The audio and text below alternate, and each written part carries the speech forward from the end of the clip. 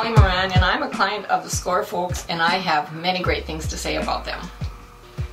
My daughter kind of got me started, and she's joined a website. She said, "Mom, why don't you come on this website with me?" I said, "Well, what can I do?" You know, she was doing jewelry. She said, "Well, sell some of your little dresses." So I thought, what do I got to lose? So I put 2 or 3 of them on there, and a couple weeks later I get a sale to a gal from Australia, and then a couple from Canada, and it just kind of expanded from there. Oh, my first started was, will these even sell? Are people interested? And now I'm really eager to, yes, it's selling, I can do this. I have had this business probably for about 15 months now. What I do is I make these doll clothes and I put them online, and then customers will order them.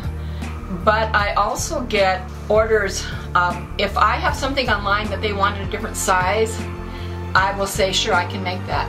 Or can you make it this color? Or I will take specific orders as well to satisfy my customers. I try to have the Shirley Temple pen as my trademark. I have it on everything I send out. When I went to the Score office to see Jack and Maxine, I already had my books in order. I thought I had them in order, and I just wanted them to help me interpret what I was doing and get it so it was more understandable for me. I think she was very skilled in the work she was doing, making her doll clothes, and had experience as well as good sales from it.